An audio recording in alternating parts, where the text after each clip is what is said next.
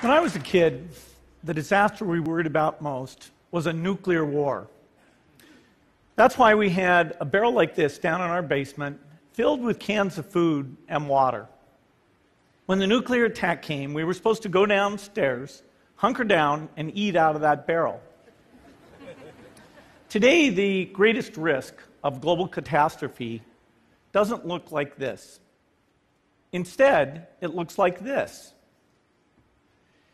If anything kills over 10 million people in the next few decades, it's most likely to be a highly infectious virus rather than a war. Not missiles, but microbes. Now, part of the reason for this is that we have invested a huge amount in nuclear deterrence, but we've actually invested very little in a system to stop an epidemic. We're not ready for the next epidemic.